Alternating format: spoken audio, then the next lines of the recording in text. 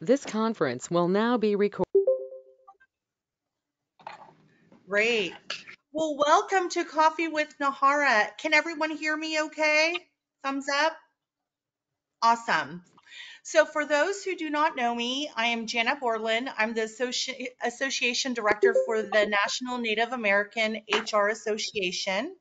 And for those who are with us for the first time, Nahara is a tribal led nonprofit organization focused on the HR profession and tribal leadership.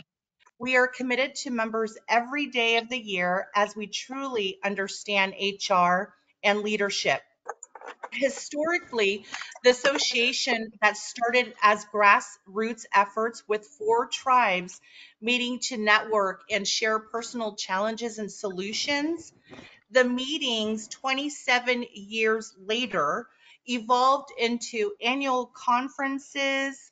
And now we have certification programs, webinars, and summits. And speaking about summit, I just wanted to give a plug. We're going to be hosting a mental health awareness summit this May at the Palms Casino in Las Vegas.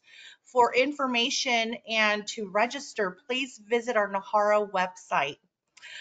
Today, we proudly present our friends, Eddie Ilko, Safety and Occupational Health Manager for the National Indian Gaming Commission, Erin Eckhart, Executive Director of the Quapaw Nation Gaming Agency, and our Nahara 2022 HR Leader of the Year. Yay! Lena McQuary, Director of the HR Quapaw Nation Downstream Casino Resort. In this session, they will review NIGC and Tribal Gaming Commission's role and preparedness. You will learn about IGRA and the NIGC authority in environmental, public health, and safety intersect through its interpretive role, the importance of effective team building, training, and collaboration to achieve emergency preparedness. This session is designed to illustrate how tribal regulatory commissions and operations staff work together in response to critical and emergency situations. So excited, and it's an honor to have you all here to share your experiences and knowledge. For those who are attending, please utilize your chat box if you have any questions. And before we start, I wanted to introduce Judith Wright, our president of our Nahara Association. Good morning, everyone. I'm excited to hear this coffee talk. Eddie and I go back quite a few years, and I'm very happy that we see a lot of the associations, NIGC, just many of them that may not be HR related, but we work so much together, we collaborate together. And when we talk about these topics, many of these topics hit all of the industries as far as, human resources, regulatory, compliance, etc. So I'm always happy to support an organization, and we're very thankful for the organizations that support Nahara. I don't want to take too much of your time because I know it's going to be a very interesting conversation. But as Janet mentioned, we have the Mental Wellness Summit in May, and we also have our Nahara Conference in September. So I hope to see all of you there. Thank you. Without further ado, Eddie, we'll turn it over to you. Thank you very much, Janet and Judy as well. Thank you both for inviting me and for this coffee with Nahara. I've got my coffee. I hope everybody else does too. I was able to sneak away before this started for my little Starbucks run. It's pouring down rain here in Southern California, and I was just talking to Janet and Judy beforehand that I got woken up last night from the rain. It doesn't happen in Southern California that often, so talk about preparedness. We're going to be getting into a little bit about that, how to prepare for what's going on and all of the the natural disasters and all of the potential issues that are happening around the country and to tribal nations. So first off, my name is Eddie Ilko. I am the Safety and Occupational Health Manager for the National Indian Gaming Commission. I've been with the commission now for about a little over 1 year. I've been in tribal gaming for the past 15 years. I got my start at Paula Casino Spa and Resort in 2007 as their risk and safety manager and helped build their program on safety, preparedness, and injury prevention and risk management as well. I then transitioned to Quapaw Casino Resort and helped them open their beautiful expansion. I transitioned there in 2015, and in 2019 they opened a beautiful property, an expansion with a 300-room hotel, 100,000 square feet of gaming space, lazy river, and all these things that also have a huge safety component to it as well. And I was fortunate enough to come onto the NIGC, which, and I'll talk a little bit about the NIGC and what it is and how it was created once we get going. But I just want to introduce myself a little bit about that, and I'll turn it over to Erin and Lena to have them introduce themselves, and then we'll get going on some of our conversation material we have. Erin? Hi, good morning. Thank you for having me. I'm excited to be part of this discussion. I love when regulatory and operations or any type of industry come together. I love that kind of collaboration. Again, my name's Erin Eckhart. I am the executive director for the Quapaw Nation Gaming Agency. I got my start in tribal gaming after college. I started working in actually HR for a couple of local tribes near northeastern Oklahoma, where we're located. And then I got the opportunity to switch over to the regulatory side. The Quapaw tribe was building their flagship casino, their large property downstream casino resort. And so they were staffing for that build. And I got an opportunity to come work on the regulatory side. And I've been here for 15 years. So I've seen a lot of changes with the regulatory technology. And now I'm very excited to see that safety kind of has its own department with the NIGC. I think that it's great because we're learning things that I wish we would have known 10 years ago. So that's kind of my role. I'm excited to be here. I love HR. I love the tribal regulatory side. I love that the NIGC is getting involved with different associations, and we're kind of all bridging that gap to kind of work together to a really cooperative effort. So thank you, Lena. Hi, yes. My name is Lena McQuary. I appreciate you having me today. I actually work in the office next to Erin. Thankfully, they have their Quapaw Gaming Agency next door to us, so it's easy for our team members to get to their office and ours. They don't have to go all the way to the tribe, so that's wonderful. I'm the HR director here at Downstream. I have worked here for 13 years, and I believe, running on 3 years as the director. I too have learned so much. Honestly, when I first started here, I was IT part-time as a help desk technician. And from there, I worked probably about 5-6 months later from starting as the assistant in HR. So I've gone through pretty much every department, or I'm sorry, every position in the department rather than recruiting. But I've learned so much. I didn't realize, what we do isn't just, providing employment. We're able to do what we need to do in the right way with the guidance of QNGA.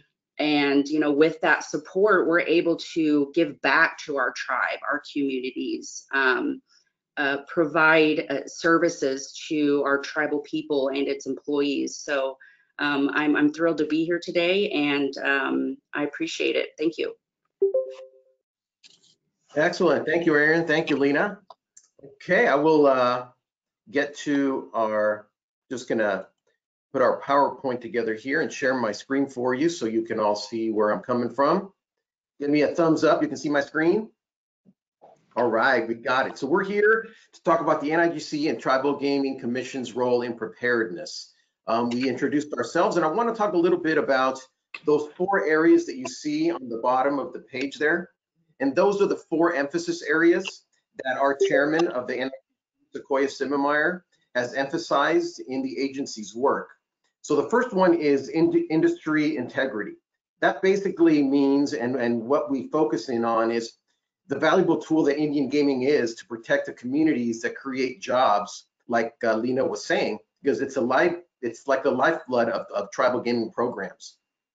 And it really creates opportunities for tribes to explore and strengthen those relationships in their neighboring jurisdictions. So that's kind of what the industry integrity portion of that means. The agency accountability, and that's all about the agency meeting the public's expectations in our administrative process in upholding good governance practices and support efficient decision-making to protect tribes. So it's all about the relationship that the agency creates and has with those tribal gaming properties that they regulate. Now, here's the one that I hang my hat on and that I focus in on is preparedness. Now, preparedness, what does that mean, right? Because it's not just emergency preparedness, but it's preparedness in general. So it means, and it promotes the tribe's capacity to plan for risks, right? Because there's a lot of risks that can happen to a tribe and tribal gaming property and to their assets, including, like I said before, natural disasters. You know, as you've seen across the country, the natural disasters that are happening, some man-made, some not. I mean, the recent train accident that happened in Ohio, that's all over the news. These chemicals that are now infecting the ground, infecting and causing harm to people and injury, you know, potentially for a long time to come. So how do you prepare for those kind of threats when it comes to, you know, man-made disaster, but also natural disasters? And, you know, we've seen hurricanes and floods, earthquakes, especially in California. I mean, talk about wildfires wiping out hundreds of thousands of acres all over.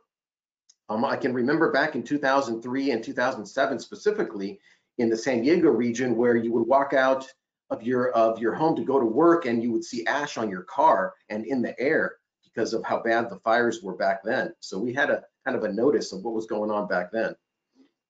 It also talks about preparedness on the gaming operations workforce, right? Because we have a lot of people that are in the business, and we have to make sure we have a succession plan for the people that are going to follow us.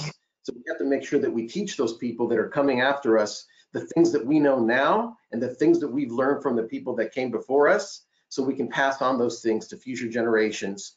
And it's one thing that I learned working at the tribal casinos that I did for the past 15 years is have a succession plan.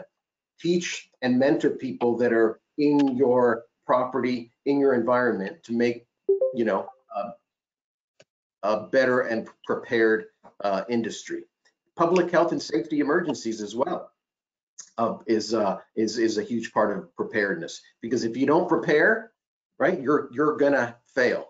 And a lot of times we have to learn from failure, but if you're not preparing ahead of time, you know, the potential for you to fail is going to be that much higher on that scale of reducing and minimizing the risks that we all have and that we encounter every single day. And we'll get into that a little bit.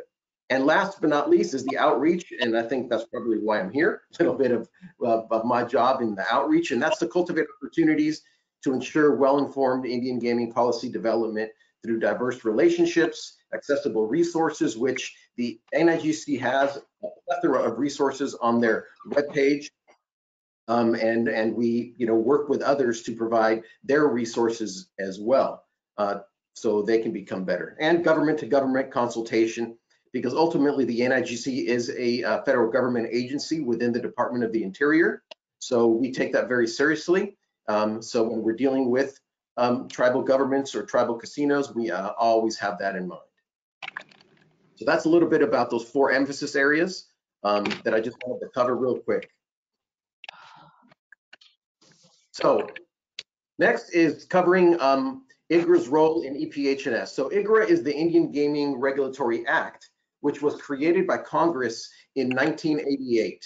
And this was created in order to regulate Indian gaming at that time, to make sure that there wasn't a lot of bad influences coming into the tribal gaming industry, and to protect, you know, the tribal governments and tribal members and the business as well. So with that in mind, Congress not only created the Indian Gaming Regulatory Act, but they created the NIGC, the National Indian Gaming Commission.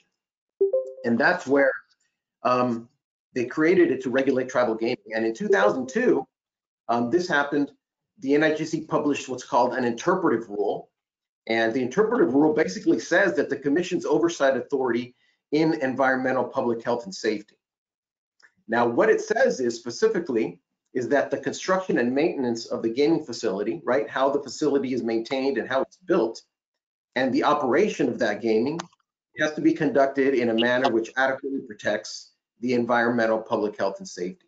So there's a lot to that statement, and it's a very important statement because that allows me to go out to, when I do go and do technical assistance and provide training to tribal gaming commissions or tribal gaming entities, that I can tell them this is where it came from. This is the authority that NIGC has when we try and have consultations, when we bring awareness and training to the properties. So that's a little bit about that interpretive rule, which I think is so important. And by the way, if any of you have questions about that and how it relates to what you do, I think it's really important that since we are a tribal gaming commission oriented entity, that we do reach out and have a lot of contact with tribal gaming commissions, that it's my responsibility also to have relationships with casino operations, because that's where we bring people together. So it's not just about being in a silo and having these discussions with the TGRAs, as we call them, the tribal gaming regulatory authorities, but to bring in the casino operations, because everybody works together on this, and preparedness covers everybody. Everybody has risks, especially in the preparedness field. So when we talk about isolating some of these areas, we try and bridge the gap between those two: the casino operations, tribal gaming commission, and the tribal governments. These three areas need to work in kind of unison. You want to sit on the couch? So the facility license also is a big deal. Is also that, and the facility license is a document that basically is an attestation from the tribe that says this is the rules and regulations that we adopted in order to enforce environmental, public health, and safety at our casinos. So it's not the NIGC that comes over to the tribes and says, these are the rules that you must comply with. No, no, no. When I go out to a property, I ask the tribes, what codes, regulations have you adopted for me to help you, meet those requirements? That's what it is. So it's very unique and it's very different across all of Indian gaming, because everybody and all the tribes adopt different codes and different requirements differently. So it's a very unique experience when I go and I visit a tribal gaming commission and I ask, what codes have you adopted? And then they give me a list of them, and that's the way we work together to make them better. And then I give recommendations on what I think can be improved on, if there's any gaps involved as well. So that's part of the technical assistance and training that I provide as well. So the facility license portion is also a very important part, and there's a whole training on just that and what properties need to provide the NIGC, because they are required to provide this facility license. And like I said before, different tribes have different rules on how often they provide that facility license. There are tribes that provide it once, and then in perpetuity, that's all they need to provide. Others provide it every 2 years. Some of them do it annually, some of it every 5 years. I, of course, like to see it, every 2 years or so we can update if there are any, new rules or new codes or new regulations that have come about. They can adopt those so they can meet the, the best in the industry, basically. Any questions on any of those issues? And some of the training and technical assistance, that we provide is not only on EPHS and safety assessments, but I also do training on, unfortunately, on active shooter and workplace violence, which I'm sure all you folks in HR can appreciate what goes on, when there's a termination of an employee, or when there's discipline of an employee, how you make sure you protect the employees that work in HR, the gaming commission, and the guests that are around, and how you can do best by trying to to help that individual be the best they can, because they're going through a rough spot. So that's also some of the training and technical assistance. Last year, I was honored with coming out to the NAHARA annual conference in San Antonio, and I presented an active shooter and preparedness session there. So these things are really important, because unfortunately, in our world, in our society, especially this year, just this year, there's been over 45 mass shootings since January 1st in the past 2 months. And that's probably a low number. And a mass shooting basically means that it's involved with killing 4 or more people. That's what they call a mass shooting. If it's 2 or 3 people, then it's an active shooter situation. But I mean, it is just that. I think there was a weekend in February where there was more mass shootings in one weekend than there has ever been recorded in our country. So that's why it's so important to talk about preparedness and bring that active shooter issue up as well. All right, so this is I talked about this before, but I thought it was worth putting out there so you can read it and see it for yourself. And that's the interpretive rule for environmental, public health, and safety that I think is so important and doesn't often get talked about, because this is where NIGC's authority comes from. Excuse me. And that's where they talk about the construction and maintenance of the gaming facility. You know, tribal gaming has been around now for it's celebrating its 35th year. And some of these facilities opened then or before, and some of them moved into other facilities. So some of these facilities are older, and we have to make sure that we're making sure that these facilities are meeting the safety standards that the tribe has adopted for safety within the gaming facility, right? That they're maintained in a proper manner, that there's obviously, you know, routine inspections of the facility for the safety of the guests and the employees that are working there. So they talk about the operation of the gaming conducted in a manner which adequately protects the environment and the public health and safety.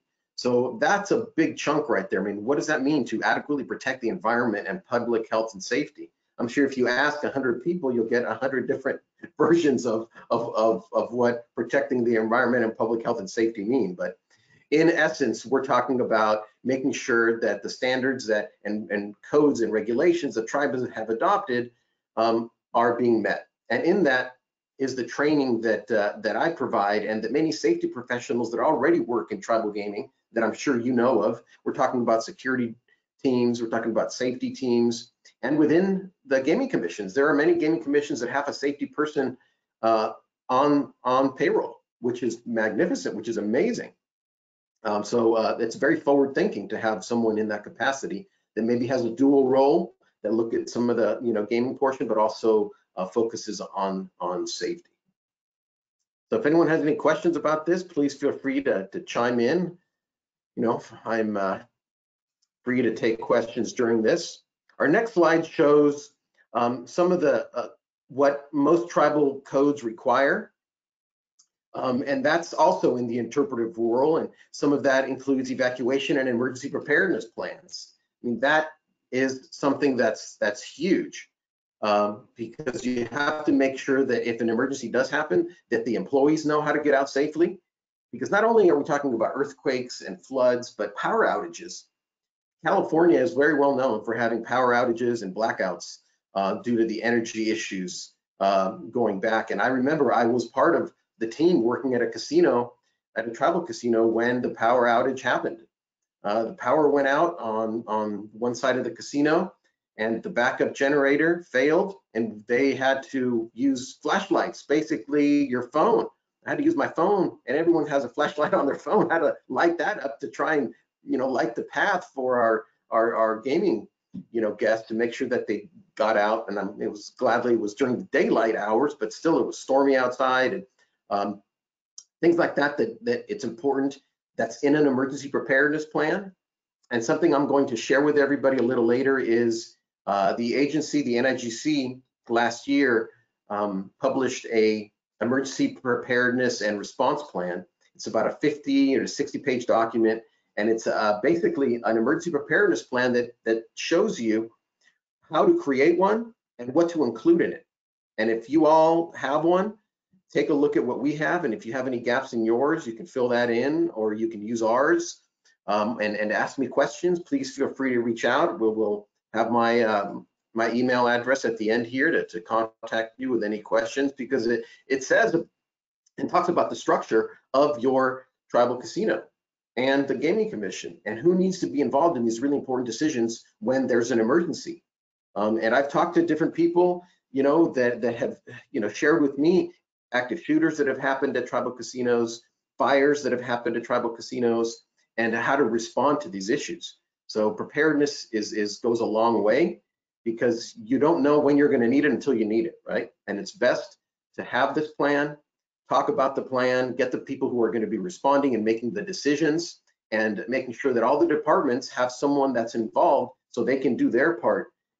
For example, just something as easy as having a designee from the food and beverage department to have bottled water on hand in case the lights go out and there's no more refrigeration because the power went out, right? The food and beverage department is going to be making sure that they're going to go and protect some of their equipment and some of the food that's in the freezers, but making sure that the water is available to employees and guests, because you don't know how long that power outage is going to last. So little things like that that come up during that preparedness plan that affects everybody. This is across the board.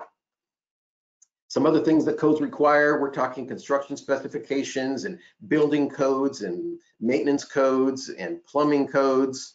Fire codes is a big deal. Most of those are required. The International Fire Code, things like that. Safety inspections, most require that, although not everybody and not all tribal gaming facilities and tribal governments have agreed to be inspected by federal OSHA, and OSHA is the Occupational Safety and Health Administration.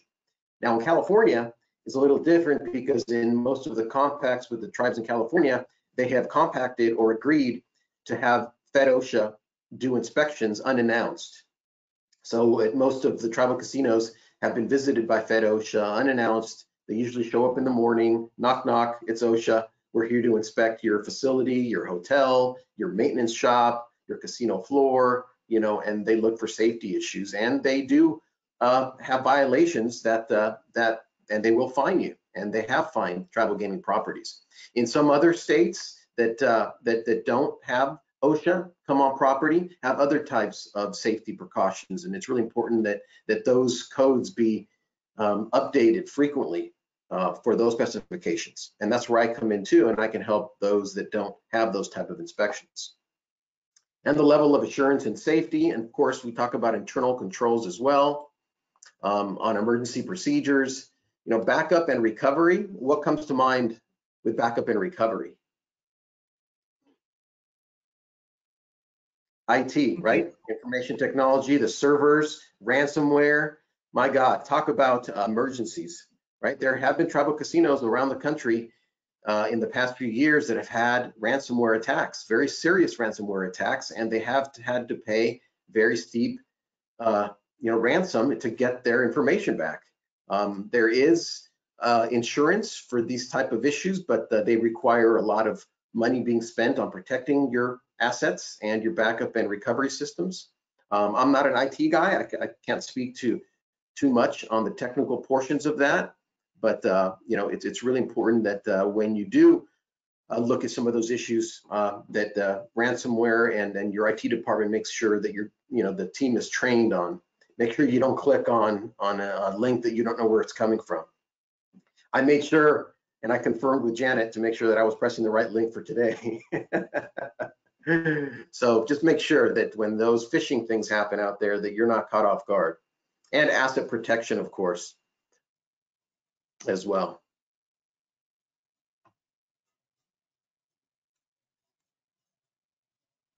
Okay, and that's some of the things that we talked about here. Cyber incidents. We just talked about biological incident. We talked about with that rail incident that just happened. You know, it could happen on a reservation. It could happen at a property. Earthquakes, we see those. We just saw one that happened in Turkey and it devastated.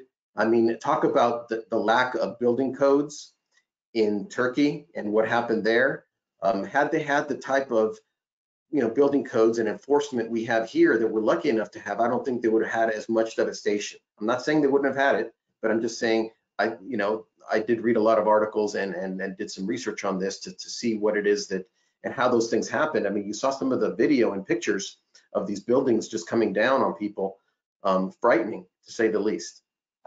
So earthquakes are a big deal. Every year in California, they do a California shakeout. It's specifically October 17th at 10:17 a.m. Every October 17th at 10:17 a.m. you do a 1 minute, drop, cover, and hold on. So basically at that hour, you let everybody in the team know, whoever's able or has an office or is able to, drop to the ground, get under their desk or under some cover for 30 seconds until the shaking stops. So it's a good practice every year to think about that. And of course, there's always the fact that you never know what you'll find under your desk because you haven't been under there in the past, since you've probably been working there. And for the ladies who wear, high heels, I recommend you taking a pair of shoes to work and put away, because last thing you want to do if there's an earthquake is either running in those heels or barefoot, because there's glass and other debris that's going to be in your path. So make sure you take some other kind of shoes with you that are flat, so you can get quickly out if you need to, or get under the desk until it's safe to get out. Floods. I mean, talk about floods. There was some floods that happened in Las Vegas. I don't know if you saw this last summer, out of nowhere, these torrential rainstorms that happened. And literally, I saw the video, the water was coming through the machines onto the floor. It was that bad. And just there was like, a couple of inches thick water that was just all over the place. I mean, this was just gushing out from the machines. So you never know where that's going to happen, and how you need to protect your team from floods and water, because that can create bacteria and can create mold. It can create a lot of damage to your systems that you wouldn't necessarily think of. So that's always a big deal. Hurricanes and severe storms, we see more of those happening every single day. You hear, all of the updates now from the winter storms that are happening. They call them atmospheric rivers. I know that FEMA has a tribal liaison, and they were up in Northern California talking to the tribes up there. Luckily, there wasn't a lot of damage with those bomb cyclones and atmospheric rivers that happened, but there was damage, and some have been more severe than others, specifically in California. But in other states, you saw the hurricanes that occurred in Florida last year and the damage that could have. Technological, we talked about. Power outage, we talked about tornadoes and windstorms. So just natural disasters in general. Does anyone have any questions on any of this so far? I just have a comment, Eddie. When you go back to the earthquake, when I worked with my former employer, one of the items that they really focused on was on earthquakes. It was the time of the San Francisco earthquake back in, the early 90s. Yeah. And so they did a whole campaign on earthquake preparedness for all of their properties. And one thing that I never knew about is, in California, there's many modular offices. And when we say get on top of items, or get under items, I guess like desks and stuff, yes. With a modular building, you have the jacks that come through the floor. So it's really get on top of your desk for modular buildings, because you have no threat of the roof coming in as much as you would in a normal building. But that was one thing I learned that I'd share. Great point. Yeah, that's that. You don't hear enough about that. So depending on, if you have one of those modular buildings that you're actually have, make sure that, people are trained, and some of these codes that tribes have adopted require emergency preparedness drills. Make sure that you're doing those at least once a year. And if you have a hotel and you have requirements from the fire codes that say that you have to have a fire drill in the hotel every quarter, so 4 times a year. So check your codes, make sure you're up to date on knowing what they require, because different jurisdictions require different regulations and codes.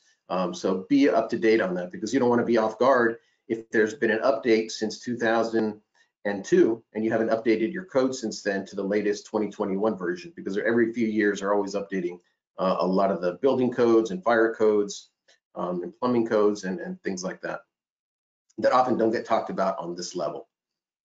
So I will, if anyone has any comments or any questions, I think I will turn it over now to Erin. And I've known Erin, just a few months, and I've worked with her on a few safety items, and specifically in the NIGC's fiscal year 2022 annual report, there's a safety spotlight in there, and it was just released yesterday, and I'll put it in the link here for everybody to check out.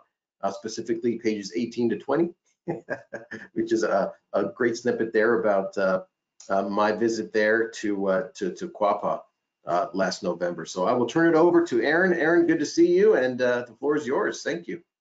You too. Thank you, Eddie. And again, I'm Erin Eckhart, and thank you for having me. So, what we do, we have two gaming properties. We have a large gaming property and we have a smaller gaming property. So, we have safety protocols at both. But what I wanted to mention first, because Eddie had kind of shed some light on it about facility license, I just renewed the facility license for our smaller property. So when we do that, we go through the checklist. We make sure that all the codes have been updated to make sure that we have a list of everything. And we actually go do a physical walkthrough. And we check for things like the emergency preparedness, like Eddie spoke about, food and water, making sure that we have the codes for those and they've been updated, construction and maintenance, to make sure that the newest building codes have been adopted, hazardous material, and that talks about paints, solvents, pesticides, cleaning agents, fuel, things like that, to make sure that we have a toxic and hazardous, control code, sanitation, and then a few other EPHS regulations, and that's our agency regulations for gaming. So we did just go through that. So we have sent that on. So that is part of what we do and make sure under the facility license regulations that we have to uphold. But just on the normal things that we have in place for emergency operating procedures are probably very standard. We have fire trainings, we have a fire code, we have fire drills, we have alarm procedures for our hotel and our gaming properties, elevator emergency drills because we have elevators, bomb threats, we have training and drills on those. We're in an area where we're hit by pretty severe weather, mostly tornadoes, high winds, sometimes ice and snow, power outages, utility leaks, hazardous spill, and active killer procedures. We have something that's kind of neat that the Quapaw tribe, has an emergency safety director. So he sends out notifications property wide, entity wide, if there's severe weather, any type of active threats in the area, as well as known power outages, which is really helpful. And then on the casino employee training, we've recently, which I was pleased that they started doing training on, that was the fentanyl. I know that that's been, it's a problem, and we need to be prepared for it because it's a little unknown, I think, because depending on the potency of the fentanyl, honestly, we've just had to have really good training on letting our people know that it can come here. We can find it. We could be exposed to it. We do CPR certifications and training because we have on our security team, we have EMS. They're also trained in EMS. And then at both of our gaming properties, we have the tribal fire and EMS located on both properties. So we have immediate response to any type of accident or injury or any type of threat. We've hosted the Guardian of the Heart, I guess their annual conference multiple times, but the EMTs go through that training. We do at our bigger property, our downstream property, we have armed security officers, and they also are CLEAT certified. So that's a little above and beyond what is needed, but we like them having that, I guess it would be more of that training that I guess that it's more than that it needs to be, but we have them with that level of training is I guess what I'm trying to say. And then we have the fire department. They also have rooftop access training, which is really incredible. That's something new. We have And again, we have our emergency procedures that we have that we train on. We have a really good security trainer, and he stays on top of all of the things that we need to know and that we need to train on that are immediate or sometimes even more specific to our area, whether it be issues with different types of drugs, different types of organized crime or gangs or anything like that. So he stays on top of anything that we would need to be prepared for. And then our emergency preparedness procedures, we're always updating those, like I said, to anything that might affect us in the area. We're in northeastern Oklahoma, both of our gaming properties.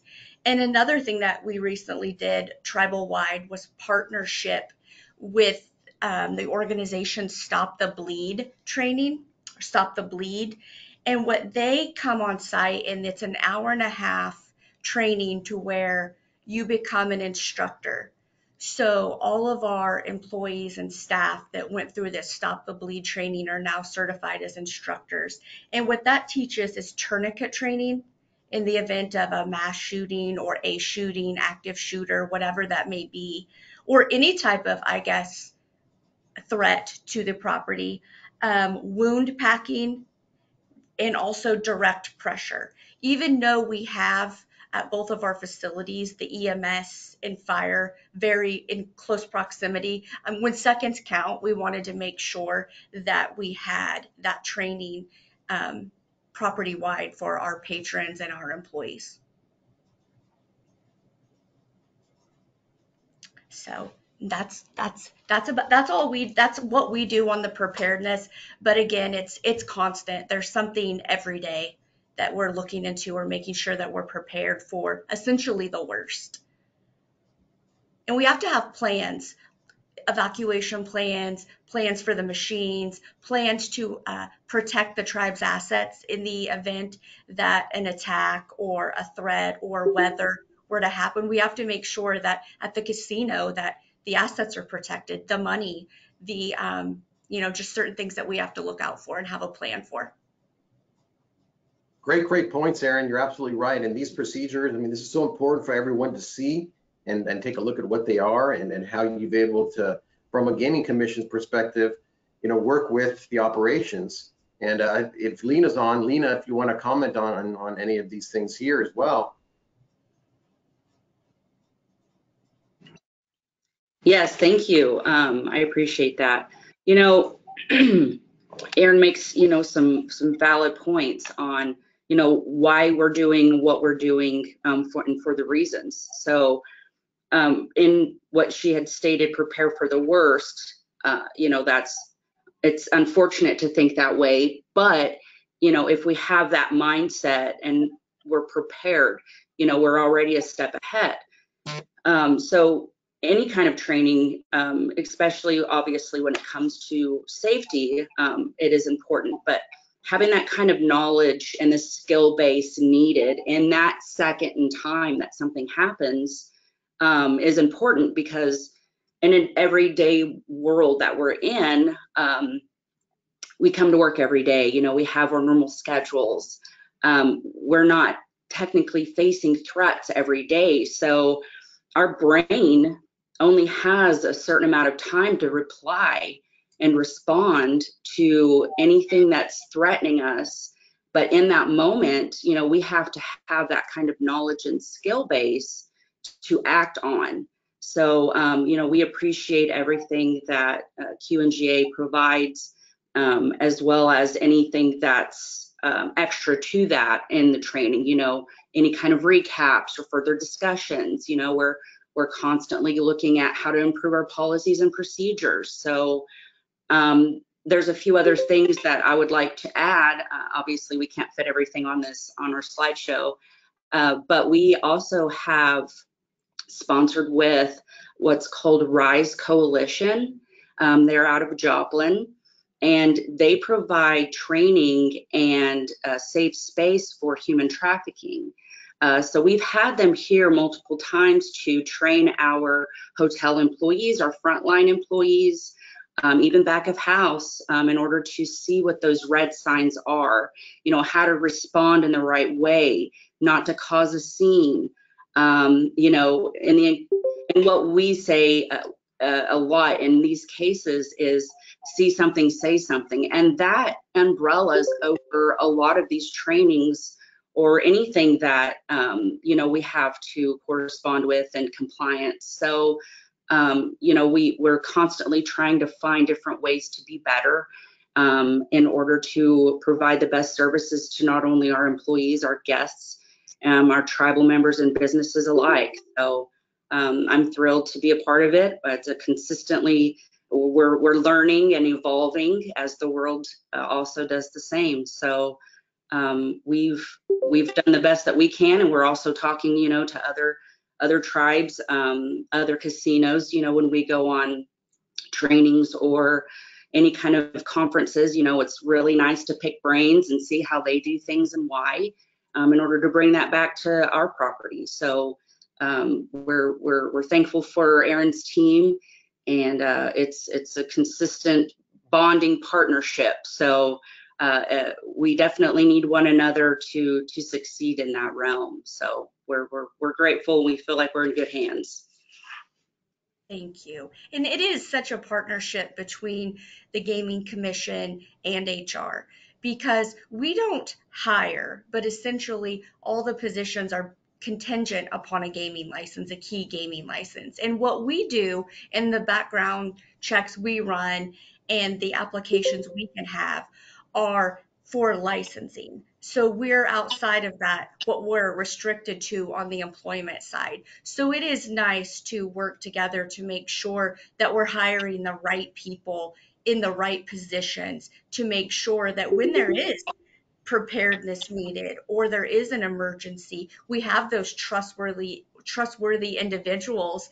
Like I had said earlier, like with the security that are armed, they don't have to have CLEAT certification is the word I was looking for, but we do that because we want to make sure that they have the industry standard or the best certification or credentials, so we have trust in them to make sure that our property is protected. You're absolutely right, Erin, and you both talk about how to protect your the industry as a whole and individually where you are, your gaming commission, and working together with the operations.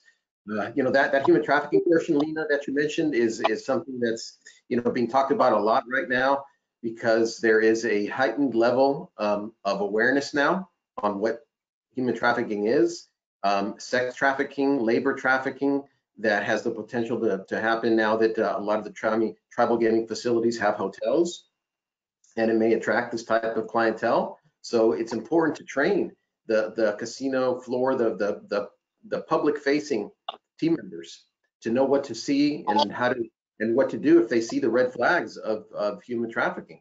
At one of our national training conferences coming up next week in Miami, we're having it at the Miccosukee Casino. We're going to have a session on human trafficking, on combating human trafficking and best practices in the industry. Our vice chair, Jeannie Hovland of the NIGC, is going to be on the panel that I'm going to be moderating. We're going to have a person from the Department of Homeland Security. It's called the Blue Campaign, and they focus in on combating human trafficking. And we're going to have a representative from the Bureau of Indian Affairs, and my good friend and former co-worker and former boss, George Gencott. He works at Firekeepers Casino. He is the the vice president of security and surveillance there as well. So he's going to be on that panel next Thursday. So the NIGC has put together a full panel or a full day on preparedness now at their national training conferences, and I'm really proud of that and looking forward to talking about preparedness and human trafficking and the NIGC's authority when it comes to EPHS, like we did this morning. So I want to open it up for any questions for any of us. We put our information here to reach out and give us contact us, send us an email, anything we can provide. We will do that.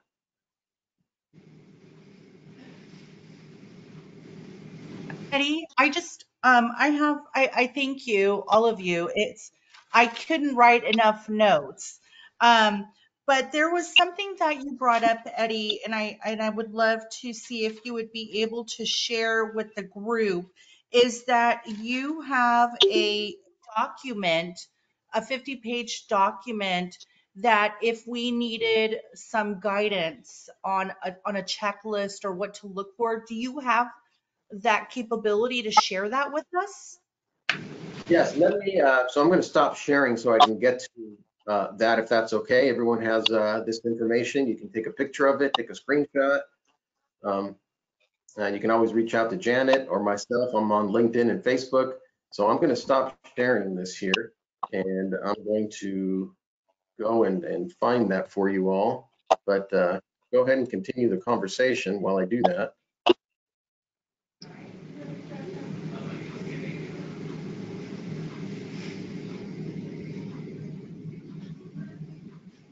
And Lena, thank you so much. I really do recommend that who is on the call right now, reach out to Erin and reach out to Lena.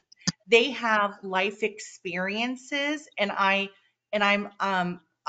know them. They're just full of knowledge, and email them and pick their brain. I mean, you guys have done so much for your property. And the Rise Coalition, all this training is just so important to have. And oh, let me share this to the group. Eddie. Yeah, sorry, I'm trying to find a way to share it with everyone.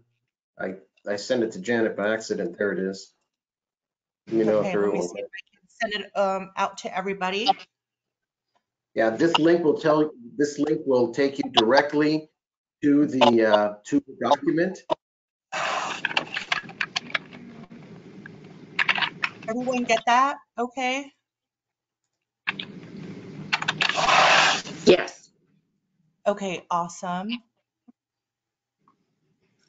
I have another question, and this is for Eddie as well. When it comes to training, you have offered to reach out to you. Now, if I don't work in a gaming entity and I work, say, for tribal health, I work in tribal government, would you be able to assist all the other entities as well with checklists and emergency preparedness? Absolutely. Our resources are available to anybody, but when I come and do a site visit, it's primarily for the tribal gaming facility, and that would be requested by the Tribal Gaming Commission or by the tribal government for me to come out and do an assessment. And it's by need because there's only one in my department right now. So, you know, we take those and we prioritize them, but definitely I can share, you know, any checklist because we do an EPHS checklist as well that provides you kind of a way of going around and check marking. Okay, do we have our emergency preparedness plans? Do we have our training, and is it in writing? Do we you know, memorialize the fact that the employees are signing off that they were trained on chemical awareness, on hazard communication, on fall protection, on, you know, making sure that they know what their rights are and what to not to mix one chemical with the other. Because if you have housekeepers or GRAs, as some people call them, they need to know what chemicals they're using when they're cleaning the bathrooms, when they're cleaning surfaces, when they're cleaning slot machines, and what not to mix with others, and how to store them properly. Because God knows, sometimes people store things that shouldn't be stored together, which cause combustible fires potentially. So things like that, you know, are in this checklist. And I can put the checklist on here as well, Janet. I can The if checklist is That would be so awesome. helpful. The checklist is so beneficial and so helpful. And I can speak, and Eddie had spoken that we had the assessment. We were lucky enough to get Eddie to come do an assessment with us in November, and it was such a insightful experience that we all learned and we all had a great takeaway from it. And I just feel like we're better prepared to have better preparedness, right? Like, I think he bridged that gap and he really explained. I didn't know that ladders had expiration dates. I had no idea, but now I know. So I'll never forget that. So it was just one of those, he made it fun. It was very interactive. We learned so much, and that was such an exceptional, training event. And that checklist, we use it. We've implemented it in our checklist that we do for our audits.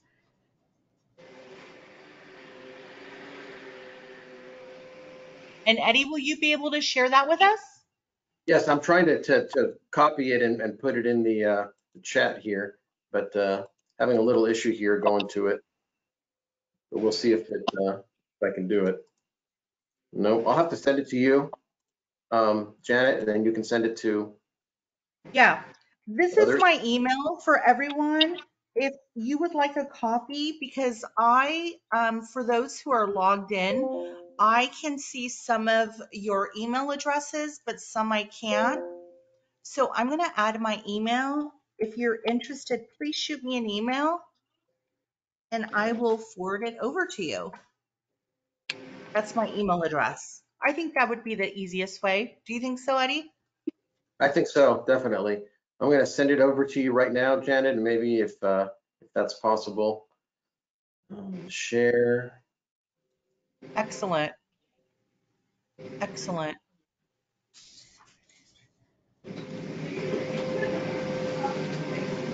Well, we're coming to our time here. We're at 12:58 my time. I'm Eastern, so 9:58 Pacific Standard Time.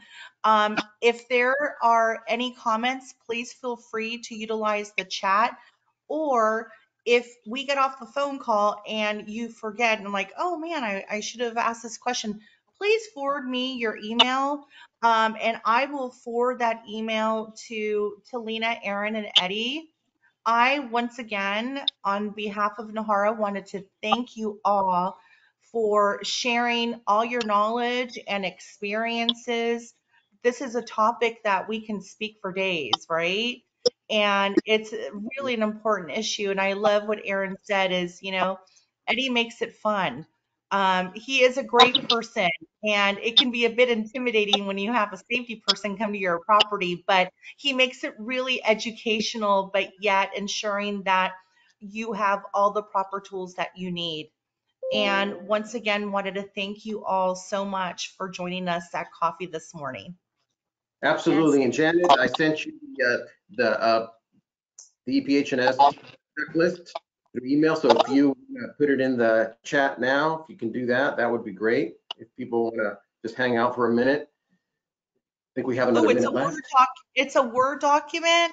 So It what I'm is. gonna, yeah. So what I'm gonna do is, if you're interested, please shoot me an email, and I will share this with y'all. Great, Excellent. thank you. I appreciate your time, and this was truly an honor. Thank you. Thank you. Thank you, everyone. Have a great day. Be safe. Thank you. Thank you You as all. well. Stay safe. Nice to see you. Thank you, Janet, Erin, Lena. Great job. Welcome. Do you want to hold on, Erin, Lena, and Eddie? Sure. Yeah.